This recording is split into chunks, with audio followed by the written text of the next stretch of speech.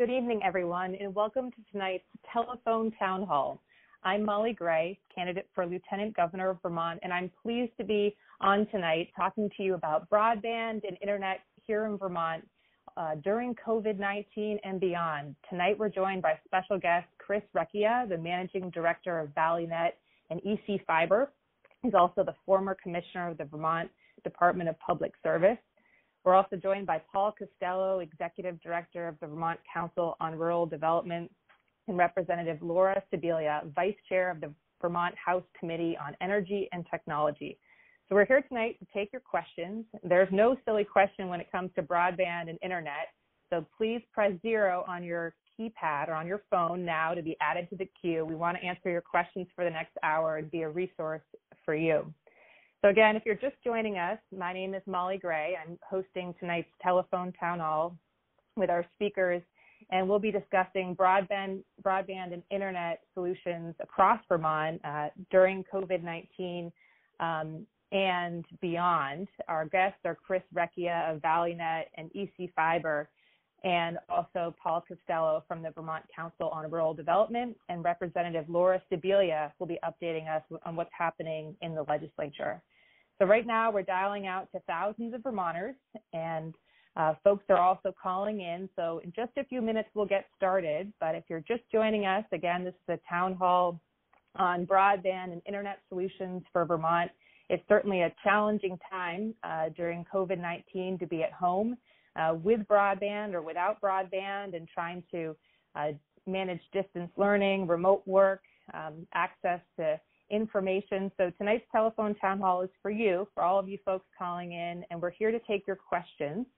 And again, I'm joined by Chris Recchia from ValleyNet and ECFiber, who's also the former Commissioner of the Vermont Department of Public Service, by Representative Laura Sibilia, who's calling in from Westover, and we'll talk about some of the work that is happening around the state and the legislature, and Paul Costello.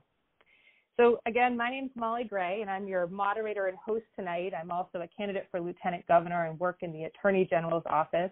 But tonight's event is really about internet and broadband. What we know now in the state is about 23% of the state does not have access to the internet. That's about 69,000 businesses and also residential homes.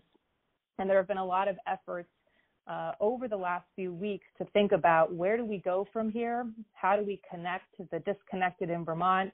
How do we get internet into our homes, and think about how we can treat internet in the same way that we treat heat, electricity, or some of our other utilities in serving every single Vermonter here in the state.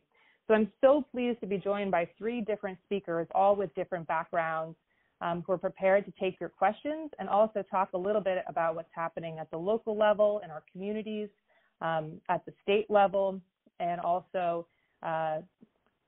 from the perspective of a company providing ECFiber, which is providing broadband and internet here in Vermont. So again, we're ready to take your questions. Please press 0 on your phone to be added to the queue.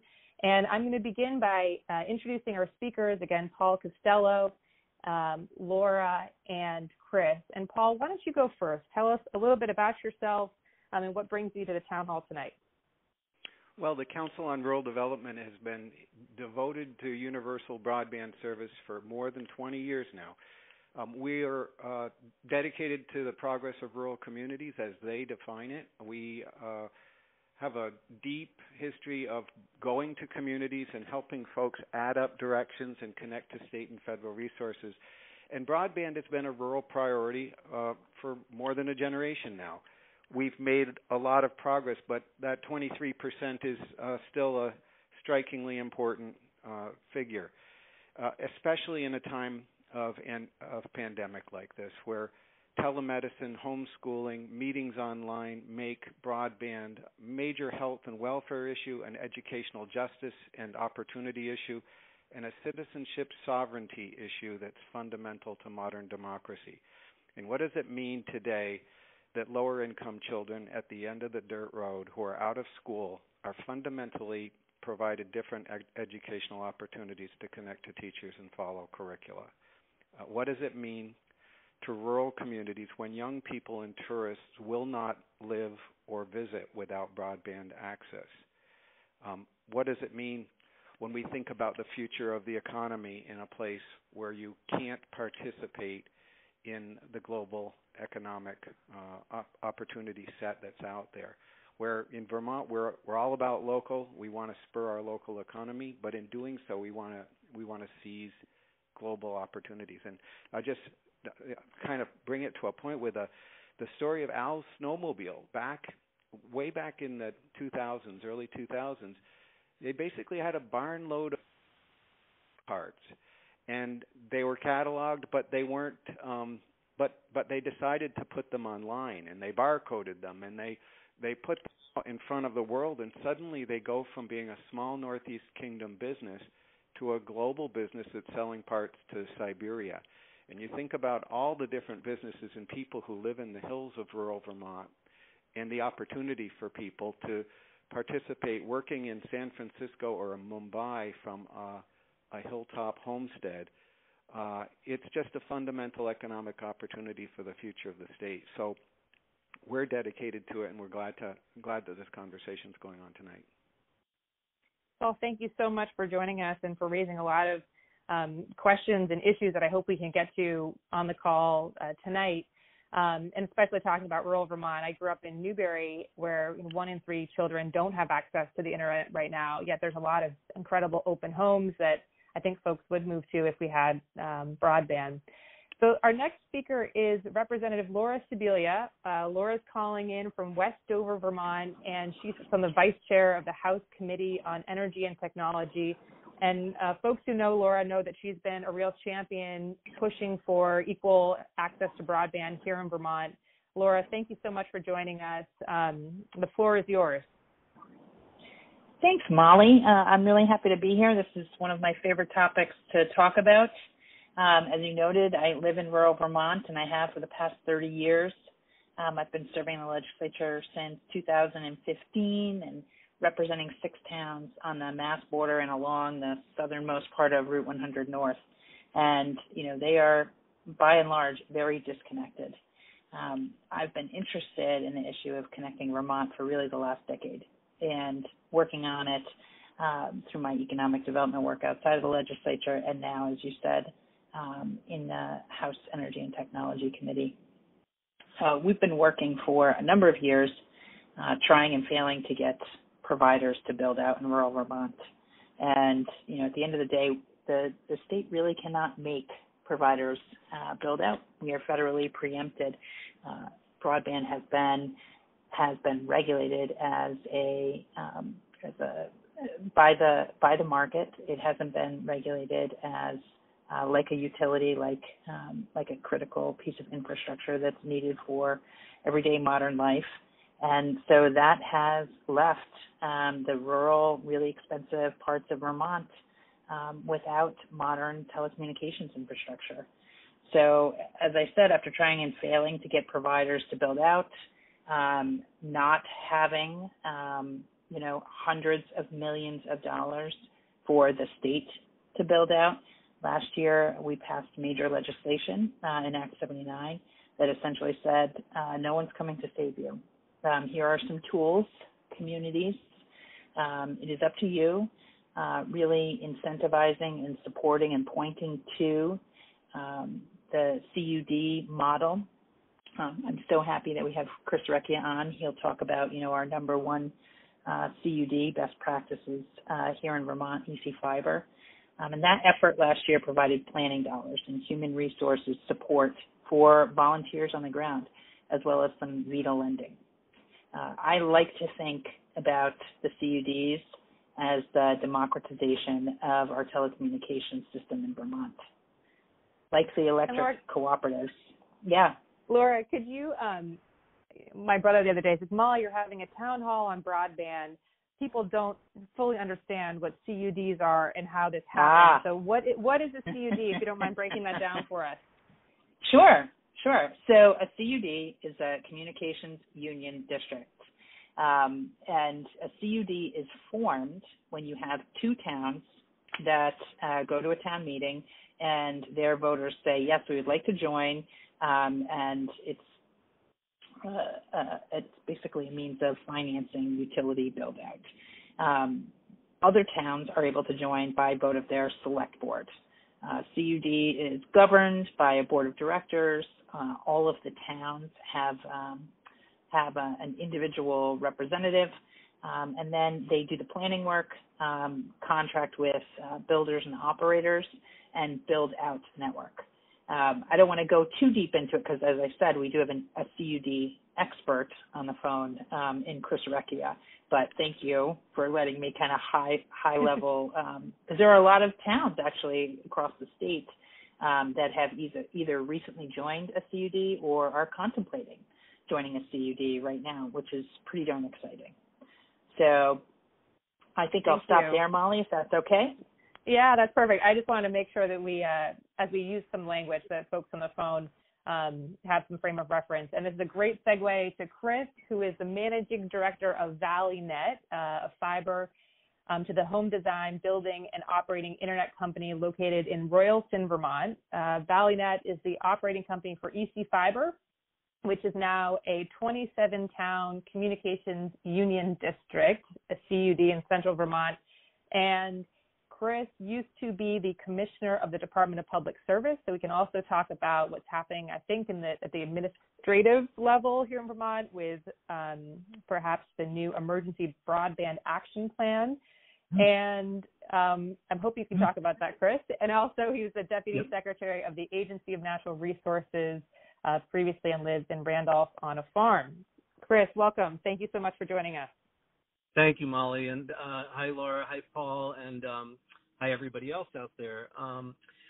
Thank you for the opportunity, and this is really an exciting time, as painful as this has all been. It really has highlighted how important internet is to people, both, students as well as businesses, as well as people just working from home.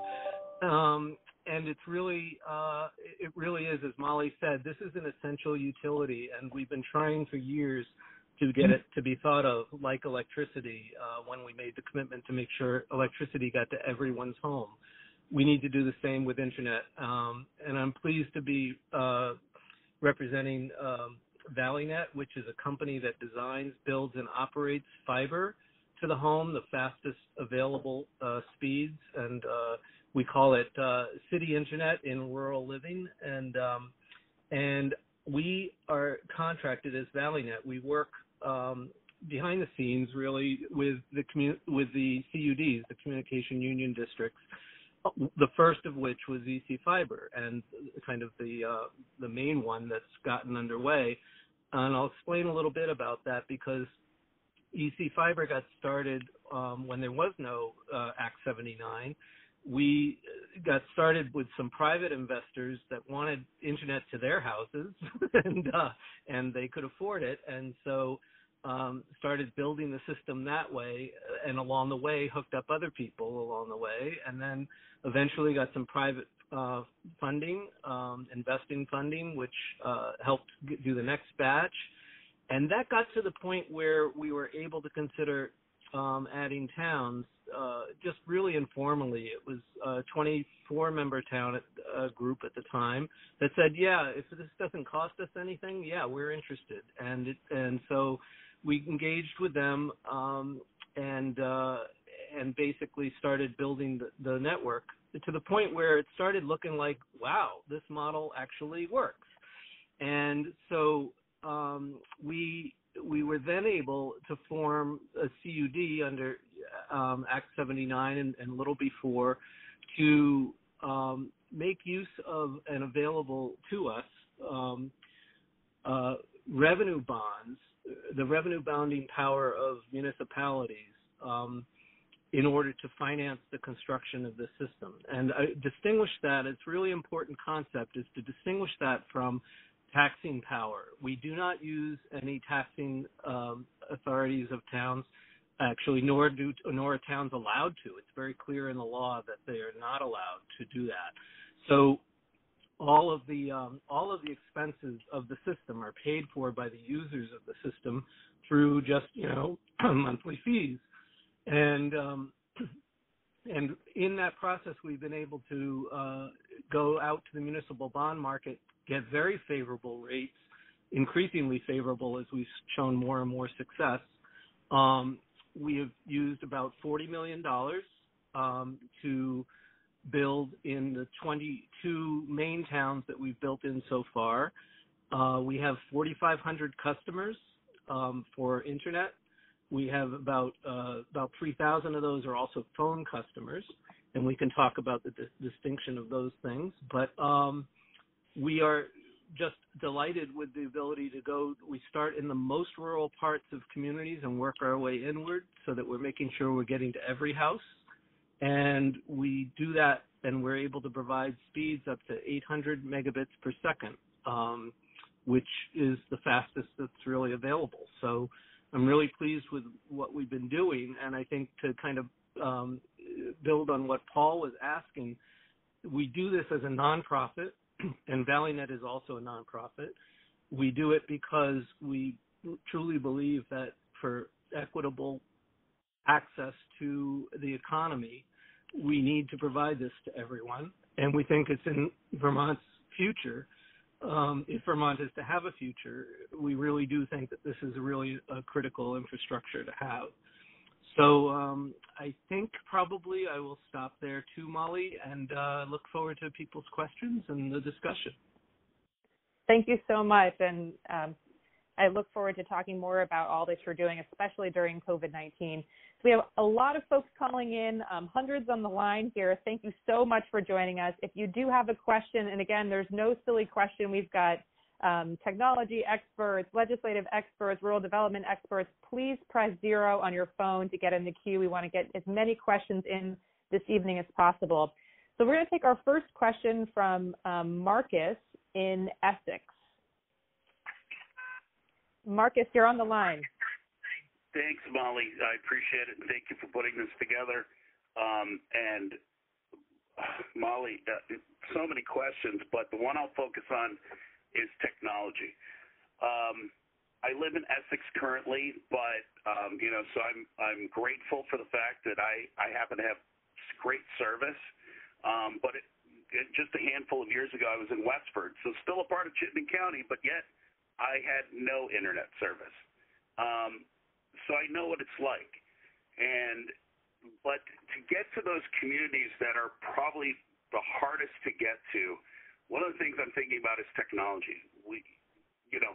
I'd love to have ValleyNet in every one of these communities, but I'm also curious about looking at mobile technologies. Do you know of any conversations happening about mobile technologies? We need more mobile towers in order to increase our cellular abilities. With that, we could potentially utilize that to increase our bandwidth for internet. So I'm just wondering what your thoughts are on that and what our experts' thoughts are on other technologies as well, not just cabling or fiber. Terrific. And Marcus, thank you so much for joining us. I didn't recognize who it was until I heard your voice. It's Marcus from Kurt and Marcus in the Morning Drive.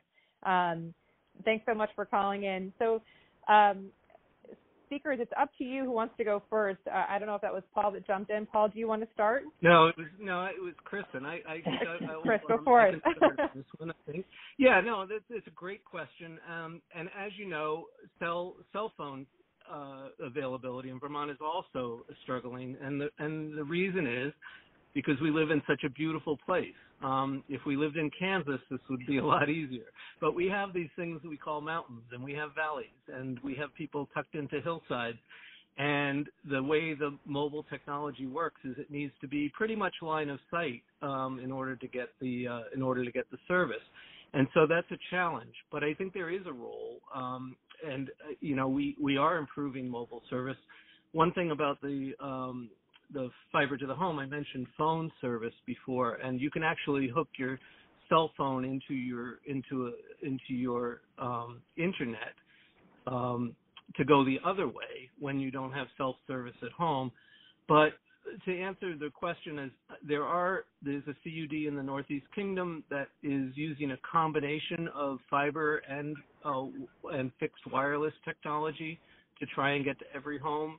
It has some advantages and some disadvantages, but from a technology point, we felt that the fiber right to the home was really the best option. But I think you're right. We're going to be faced with cellular problems until there are enough towers to get everywhere, and that I'm not sure people are really receptive to seeing that many towers around. Let others join in here. Laura, is there anything you'd like to add, or Paul? Yeah, absolutely. So, I think the notion of fiber is really, it really is much more future-proof. We've seen some wholesale fixed wireless projects, attempted to be built out in Vermont, and as Chris noted, that line of sight is so critically important. So it's very difficult to get a wholesale wireless, fixed wireless project built out because of our hills. The notion of fiber with fixed wireless for patches, that kind of combination, I think there's, a lot of promise in that. I think Marcus was actually also talking about cellular. And so with cellular, the most promising thing that I'm aware of with regards to cellular service is the potential expansion through FirstNet. FirstNet is a national program, first responders national program. AT&T was awarded hundreds of millions of dollars nationally and a tremendous amount of bandwidth to build a cellular network that could be routed just for emergency traffic, and that came about after 9/11. So that bandwidth, those towers, that infrastructure, we presume that AT&T will leverage that commercially in addition, and that FirstNet project is in the process of being built out now, a number of years before it's completed. That's hopeful. FirstNet seems like a good direction to be headed in. Paul, do you have anything to add? No, I think we've covered it pretty well. Okay. Marcus, thanks so much for your question. Okay, we've got a number of other questions here. The next question we're going to take is from Dick, who's calling in from Corinth. Dick, you're on the line. Hi, thanks. I'm wondering, with all this, there's some state money involved and possibly a big chunk of federal money involved, what's the best way to ensure that competing technologies are fairly treated in this? I'm thinking about that there's a lot of there's some vested interests in technologies that are already established in parts of Vermont, and they're going to want to try to get some of this money too. But from what I've read, there's a really good book about these technologies called Fiber by Susan Crawford, and she lays out a very compelling argument that a fiber-based network is the best way to go. So my question is, how can we ensure that the money is put to best use in building a statewide fiber network? Thank you, Dick. Laura, do you want to start with this one? Sure, absolutely. Well, one of the ways that you can ensure that the department of Public Service has put out an emergency broadband plan in response to COVID, and with the possibility of federal funds coming in that looks to how we might solve this problem in the next 4 years. And so and they're seeking public comments, and that's up on if you are able to get to the Department of Public Services website, you can view that there, and that is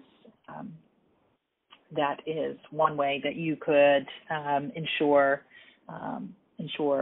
that we're looking at the correct type of technology, whatever you think that might be. I tend to, I think, agree with Dick. I think I heard him say, fiber is the way to go. Fiber has the benefit of symmetrical speeds up and down, upload speeds and download speeds. It's really only limited by the equipment that you put on the ends of it, on either end of that fiber network. Right now, we are largely provided with old copper network, including, DSL, which is providing internet for much of rural Vermont with slow speeds. We're looking at 10.1, or that's what we have here at my house. We might have 7.1 or 5.1, and then a lot of cable, which provides a 25.3 speed, and 25.3 speeds are what the federal government currently considers served. It's the current broadband definition. Fiber, which we've been talking about, is we look at like 100 speeds. So, Dick, I'd respond just to say that you're really asking a political question around vested interests. One of the interesting things about broadband is how when you look at polls on rural development or on the needs of the state in the future, broadband is almost always the top thing. Everyone talks about it, and it's been a huge priority. It was a priority for Governor Douglas, a priority for Governor Shumlin, and I think there's been good faith efforts to get to ubiquitous high speed, and fiber has been the future-proof sort of gold seal. But when you think about organizing at the state level, there's a lot of advocacy for the environment. There's a lot of advocacy organized in other areas, but there isn't a lot of public advocacy organized for broadband in the way that many other issues are. And it feels to me that this is such a high priority that people should be rallying together. So I certainly would encourage you to talk to your legislators and ask them to make it a priority, and especially to fiber, as they're looking at the federal resources available and the COVID response work that the state's going to do. That in a crisis like this, it's the time to raise our sights for not the economy with all the challenges that we've seen before the COVID crisis, but a revitalized economy for rural Vermont into the future.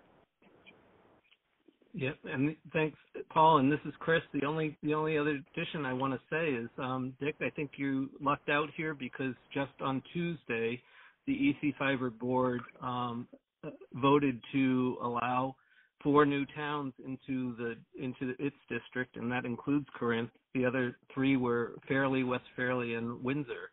So I think we've committed to bring in new fiber, and so that's a good thing, and I think we'll be able to do it relatively quickly because we've got the system already established in the other towns. Thanks so much, Dick, for your call, and thanks, speakers, for the thoughts and response. I'll also add on the emergency broadband action plan that the comment period, as Laura mentioned, is open. It's open till May 26th, and the email address is psd.telecom, telecom, @vermont.gov. And I know that this is an initial draft of a potential action plan, that it's really meant to be a framework for any federal money or stimulus money that it comes to the state, so that Vermont is a ready candidate for stimulus money to meet the broadband needs here in Vermont. So speaking of polls, we are going to do a quick poll before taking more questions, but if you're still with us, and there are hundreds of people still with us, thank you for sticking with us. And I think this is a good testament to the fact that we do need advocacy and conversation around broadband. A number of people tuning in tonight really make it clear that this is an issue that's of importance. So thank you. So we want to hear from you, and we want to hear what the challenges are that you are facing and how you're using internet at home. Press 1 if you need access to the internet for working remotely. Press 2 if you need access to the internet tools for distance learning. Press 3 if you need access to the internet to run a business that you own. And press 4 if you need to access the internet for telemedicine or other direct supports.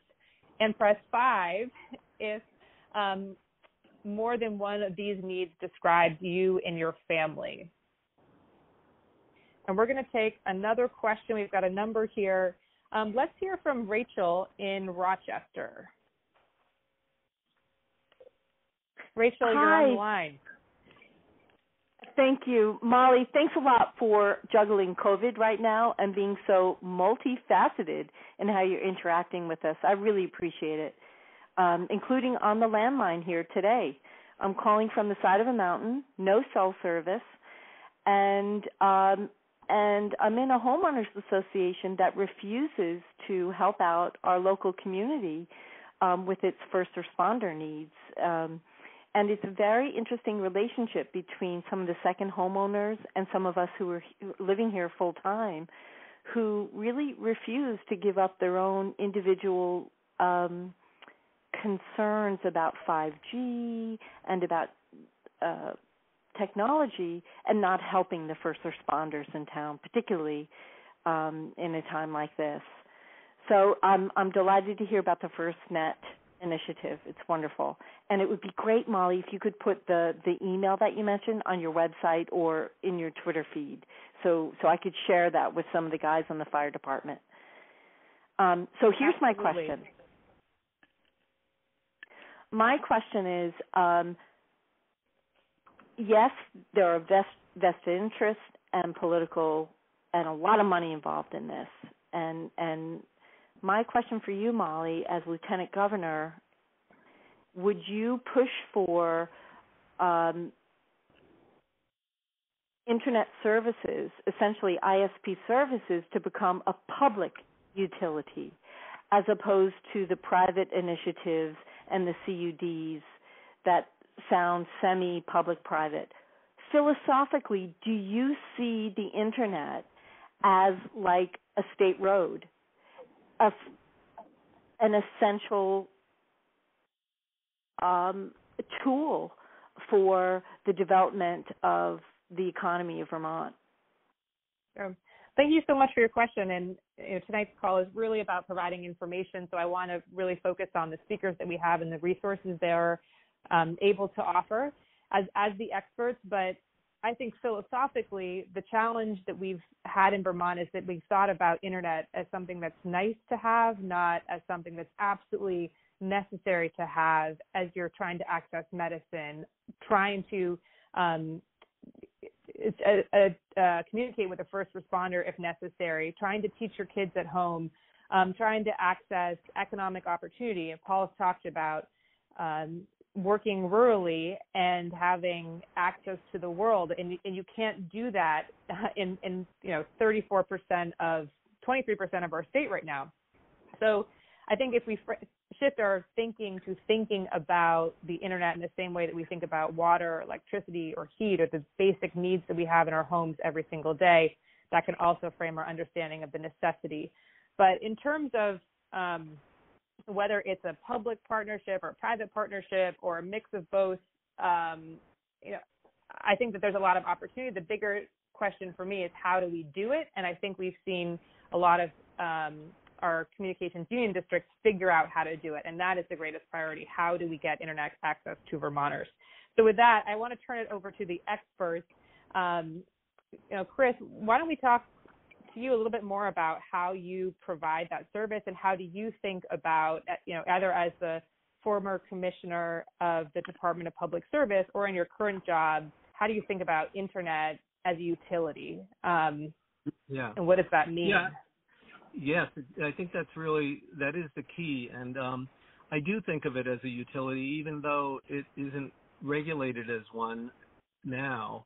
I do still think, for those that want to get in the weeds, the FCC, the Federal Communications Commission, is actually the one who determines Internet for the United States, and the states are precluded from regulating that.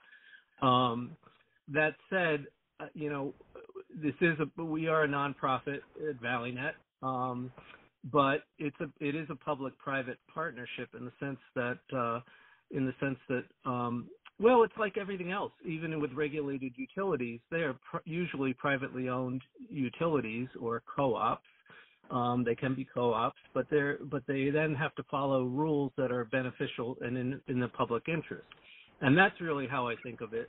That Internet is in the public interest, and we ought to be doing what we can to get to people. And an example, I guess, would be with the COVID thing. We realized pretty quickly even though, we have a lot of members and a lot of customers, there are a lot of people that just can't afford this. And they then were immediately forced into home school learning, home work, with maybe no ability to do that. And what we did was say, okay, so one of our missions is to make sure that people have access to this and they have it when they need it. And we immediately went into offering free installations and free service through the rest of the school year, even without knowing when that was going to be, if it was going to be, for anyone who is, any family of students that were eligible for free school lunch or on SNAP or anything like that.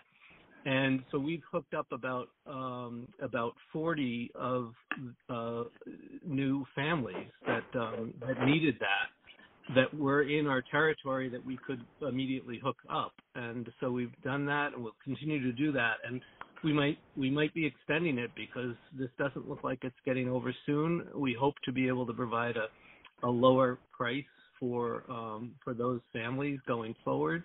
But in the meantime, it's free, and we just want to make sure people had access for those tools at this really, critical time. I don't think, we can talk more about ValleyNet and the decisions we've made in terms of trying to provide internet. But I think the idea of it being a private versus public is not really the key question. I think the key question is, what do the communities need? And the CUD provides a really good structure to get community input and still make sure we're efficiently kind of reaching those homes that don't have service. I have a reflection on this, Molly. Please, go ahead. Yeah, I mean, to me, broadband has become an essential utility for the future. It's just plain essential. The bottom line is that pure market economics have not worked to drive broadband to the last mile. That if people were making money doing it, they would be doing it, and the market itself hasn't produced enough money at the end of the pipe to pay for the pipe. So inevitably, there's a public-private partnership, and the CUDs are one version of that. But we've also put federal money into utilities, into internet providers and fiber throughout the state of Vermont over the years. We can't pretend that it's just private capitalism that's doing this work. It's interesting to reflect back to where ECFiber comes from. And I'm not saying this because we caused it, but we worked for a few years with citizen groups throughout the state of Vermont. There were over 50 broadband committees at one point that were aggregating local demand. They were trying to connect with small wireless providers back in the early 2000s, and committees of those folks on their own said, we really need to think about regional systems. And I was in the town hall in Tunbridge the evening that some 14, 15 of them, Chris, got together and said, we need to be a unionized district to make this work at scale, and that's the only way we're going to be able to bring the dollars together. And we have to work cooperatively to make the finances work over the long period of time. And so we've come a long way. We've got the seeds to at least one part of the solution in that again, has really been built up from the willpower and energy and smarts of local Vermonters throughout the state. Yeah, Paul, you're exactly right, and I want to agree with that, because I think the key thing that you mentioned was that it's just not economical to go to the last mile for a purely private enterprise to do, and that's really why we were formed, to start at the last mile and work our way in. And we also realized, and you mentioned another point that I want to emphasize, is towns have tried this on their own before and have not been able to do it just one town at a time. The system doesn't work that way. It would be like building an interstate one section at a time and hoping that you line up with the next town, that the interstate still lines up when the next town decides to do it. And so we really found that to make this economical and make it work, you needed a consortium of an area that had a big enough population and a big enough commitment to make it work. Thank you so much for your question, Rachel. And I think it's been such a fruitful discussion about what is broadband and how do we talk about it, and then also the power of the private-public partnerships here in the state and what's happening at the real local level, starting in the Tunbridge Town Hall to make things happen here in Vermont. So I think there's a lot of lessons learned and information to be shared, and this is such a important moment to take stock of what we know and figure out where we can go. So I did want to reflect on the poll. We have some data, which I love, from everyone who's called in. 66% of folks calling in tonight have more than one need that describes their family. So needing to access the internet for telemedicine or to run a business or for distance learning or for working remotely. And 31%, almost the other third entirely, of folks calling in need the internet to work remotely. So that's some information for us as we take our next call, which we're going to take one from Aditi in Winooski.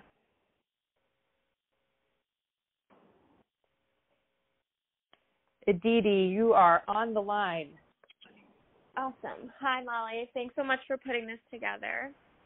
Obviously, like you said, I'm based in Winooski, but I have a lot of friends who would love to live outside of Chittenden County but are nervous about those professional opportunities and the lack of broadband, as we're speaking of.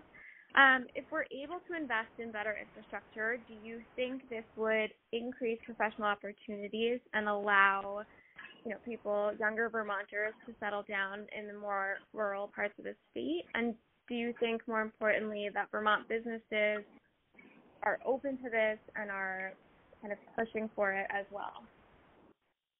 Thank you so much for your question. And I certainly have some views as a Vermonter that would love to be able to work remotely from Newberry and from the farm where I grew up, but knowing that that's very challenging right now because of the lack of internet access. I mean, I'll just quickly say that I think as we talk about Vermont's demographic challenges, we often leave broadband out of the conversation, and we don't think of it as one of the biggest potential economic drivers for our state, not only in encouraging people moving to the state to move to our rural communities, but also being able to work from home or run a business from home. So I think it's kind of a no-brainer from my perspective, but maybe Paul, we'll start with you, and then Laura, if you have anything to add, and then Chris. Well, I think that that it's interesting. We often work with communities that want to scope out what are the actual businesses in our town. You think of a place like Newbury, and you see a couple of businesses on Main Street, and you don't recognize the fact that there's so much going on in people's homes, that there are people who are stockbrokers, they're gamers, they're designers, they're coders, they're doing parts of a process with a team. I have a friend who has a room that he pushes different projections, and he's working with teams of people in China and in other parts of Asia at any hour of the day. And so this kind of interconnection is just crucial to the way business works and to the creative process, actually, in an internet age. That opportunity for us to attract businesses like that, allow young Vermonters to grow and create their own businesses that can connect to global opportunities, is fundamental. One of the interesting things, if you live in Newport or Newbury right now and you don't have internet, you might go down to the space on Main in Bradford, and you connect to the co-working space that's down there. Co-working spaces have popped up all over Vermont, and they're an incredible model to bring people together, but it's partly because of that gap at the end of the road. But really fundamental to the thing that you're pointing out, Aditi, is the fact that digital natives, people who are part of an internet culture, really have a hard time moving to a place where they're disconnected from it. And that's kind of fundamental to the future opportunities of towns that have become peripheralized by the lack of this infrastructure. Yeah, this is Ed. I would add on to that. when we think about, the strong desire that we have heard, as a mom of, three adults, three young adults, a strong desire I have is for, our kids or the next generation to be able to reside in Vermont. But, what the reality is right now is we have a connected global economy, and our kids can work virtually anywhere. That does not include rural Vermont if they are not connected to the internet. That is, of course, what fuels global economy and global connections. So, I think as we are able to get this done, and we are going to get this done, we will see more growth in our rural towns, and I think I dare say we'll see an increase in different types of businesses.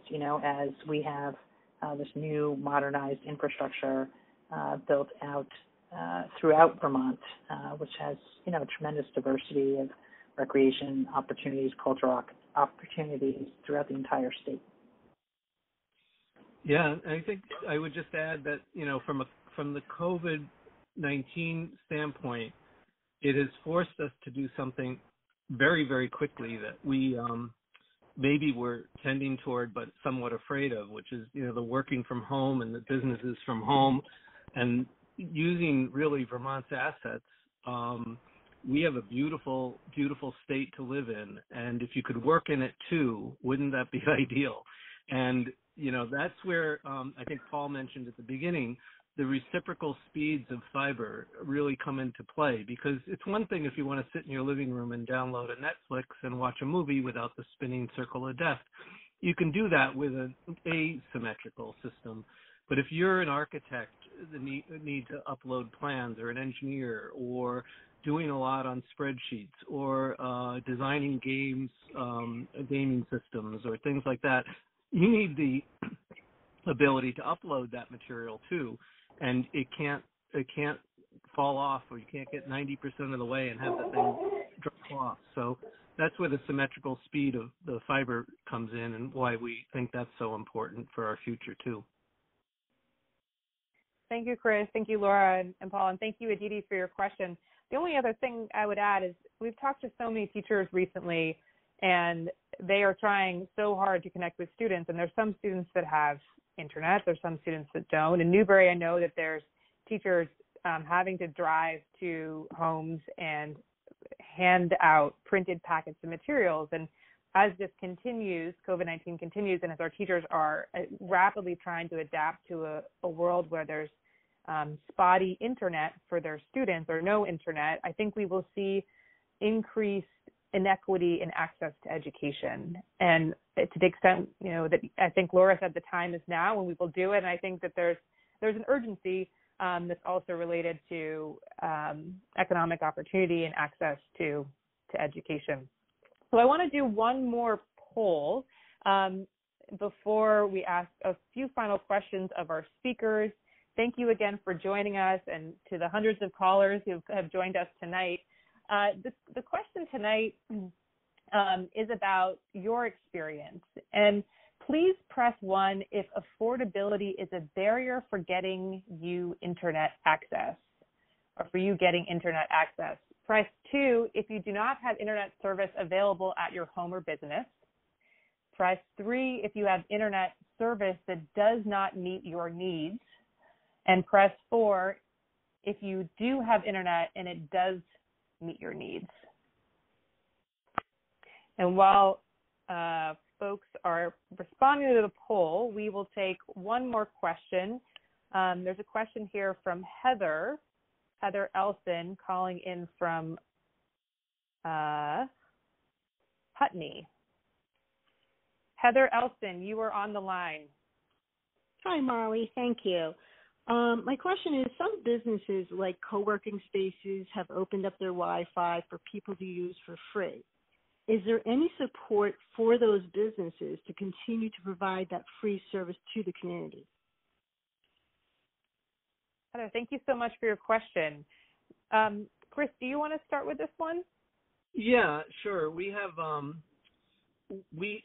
a process for open access Wi-Fi at some of the businesses in the ECFiber territory, and the way we do it is we, if they sign up and are willing to be a internet cafe, so to speak, we will give them the highest speed available at the lowest price, and as if they're willing to make that available. And so there is the incentive. And we had about a dozen businesses, unfortunately, mostly coffee shops and restaurants and things, where people could sit and enjoy the internet, which of course they can't do right now because those are closed.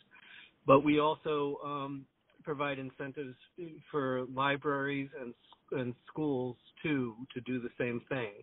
But I think the point is that there are ways to easily make it attractive for those businesses to open up their Wi-Fi and have it be available. And we provide some security so that their business is not threatened by having the open access. Usually we provide two different lines for them. At VCRD, we've worked a lot in Wi-Fi. At one point, we got a couple of different federal grants to develop Wi-Fi zones for downtowns, and we built 40 of them with the commitment that they be free and be hosted. But the hosts aren't producing the kind of equal up and down speeds that you can get from ECFiber or from another fiber network. They have limits built into them. They're more for tourists. They're for people who open their laptop in the cafe, not necessarily for people who are engineers. Today, the Department of Public Service is working with Microsoft, which has made an offering to Vermont to give equipment to communities to do this work. And so if people are working at the local level and are interested in Wi-Fi, they should be contacting the department. That's great. And I think, Paul, earlier you were mentioning the co-working spaces here in Vermont, and I know that there's one in Bradford, but I think there's over 30 around the state. So I know that there's been a lot of efforts to try to open up access to Wi-Fi and to provide it for folks in the community, especially parents who are trying to ensure their kids have access to distance learning. So we're going to do one more poll and take one more question. I'm going to ask the speakers to include their closing remarks in the response to the question. But before we go to our last question, which will be from Carrie, for those folks on the line, please press 1 if you'd like to participate in more telephone town halls. Press 2 if you'd like to attend a virtual gathering online using video. Press 3 if you'd like to volunteer to support future community events like this. We hope to do more telephone town halls. And press 4 if you'd like to receive news and information primarily online or by email. So the last question tonight is from Carrie in Rochester. Carrie, thank you so much for joining us. Hi, Molly. Thank you for having me. I am glad I just snuck in at the end. I just have a question. I'm sure it's a little bit of a personal question, but I'm sure I am not alone. I know that Broadband's efforts have been to get broadband to every house in the state. We have broadband about a half a mile from my home, where I do have internet, but I power my home with solar and wind. And we ran a phone line in a culvert all the way down the road, 18 years ago. We paid for it. It was done completely through engineering, through, I think it was Fairpoint at the time. And once and they ran the line and everything was great. And then that became the property, my understanding is it became the property of Fairpoint. And now we would like to have, and our solar and wind is wonderful, and we do have kind of spotty internet service, but decent. But we would like to get broadband. And so my question is, and on behalf of other people that are living off grid with a fair amount of connection, is there a process, like in our case, the town broke through our culvert twice and repaired it, but we're not sure how well. And we were told by Broadband that we needed to ensure that the culvert was in good repair or repair it before we could take the broadband line down. It's going to cost about $3,000 for the line to be done, not including the culvert work. So my two-part question is, if this is something that is owned by Fairpoint and kind of maintained theoretically by them or the town, is there a process through which I can get this to work without, not on my dime so very much? And secondly, are there interest-free loans that people in a situation such as ours could have to offset the cost? Thank you. Thank you, Carrie. And Molly? if we don't, I was going to say, if we don't get to fully answer your question, I just want to share with everyone on the call and with Carrie that our email address is info@mollyforvermont.com. Please feel free to reach out with further questions, and thank you all so much for joining us. Speakers, you each have about 1 minute and 30 seconds to respond to Carrie's question and also provide any concluding thoughts or information you'd like to share with everyone calling in tonight. And thank you all for calling in. We had hundreds of folks on the line, and I think now is certainly a time to focus on broadband and to come together and work together. So thank you for joining us. Laura, the floor is yours. Okay. So just quickly to touch on the last caller's comments, as we modernize our power infrastructure, our electric infrastructure, which we have to do, looking at climate change, modernizing that system as well, that is really going to rely on good internet connections throughout to the last mile. That's another reason why we need to get this done. With regard to, the caller's issues that she's having, I'd encourage her to contact the Department of Public Service directly and work with them. And I would tell folks that are interested in this issue, you can watch what is happening in the House Energy and Technology Committee. We will be taking up a bill during this COVID emergency session and monitor what is happening with the Department of Public Service. We're working pretty closely with them. And thanks, Molly. This is a really important topic. Appreciate you including me. Thank you so much for joining us. Paul, over to you. Thank you, Molly. First thing I would want to do is praise Laura Sibilia for her indefatigable advocacy in the State House. She has been so on point with this issue. She's inspiring, I have to say.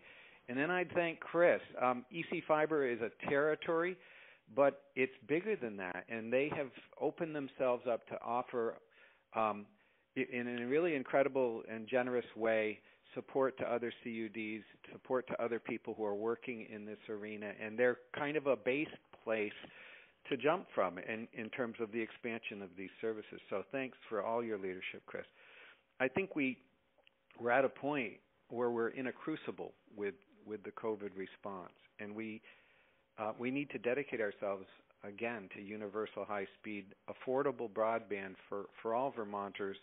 It's a justice issue and it's an economic issue, and I think it's time we pull together and as much as possible advocate in one voice to build a solution and use the resources that can be available in this crisis to end the gap. So that's my point. Amen. Amen. Chris, the floor is yours. Thank you, Molly. Thank you again for hosting this. Thank you all for participating. And Paul, thank you for those nice words. Look, for the Rochester resident, Rochester is one of our towns, and yes, off-grid sites are difficult because we generally follow the power lines, and if there are no power lines, then it does mean underground, and it can get very expensive if it goes quite a distance. And you're right, we can't use that same culvert because it is owned by Fairpoint's successor, CCI. But go ahead and email us at support@ecfiber.net, and we will do our best to work out a solution with you. I do want to say from a broader perspective that that this is, as we've said, an essential service, and it's critical to the future of Vermont. And the COVID situation has thrown us all into a new world that we're going to learn some good lessons from. And I want to keep the good, even when we get back to whatever normal looks like. I want to keep the good things that we've learned about this. And there is going to be no time in our lifetime, I hope, that provides us the same opportunity as we're getting from this pandemic. Not to say that it's a good thing. It is not. There are people really suffering and lives lost, and obviously our whole worlds have been turned upside down. But it has focused the importance of internet, really reliable, fast internet on, it's focused the attention on that. And there's going to be money coming in, and we should take advantage and get this job done for Vermont so that we have the future that we're looking for. So thank you again for having us. This is great. Absolutely. Thank you so much. Thank you, Chris. Thank you, Laura. Thank you, Paul. Thank you all for joining us. This is the first conversation of many we will continue to have about broadband and how we're going to get this done in Vermont.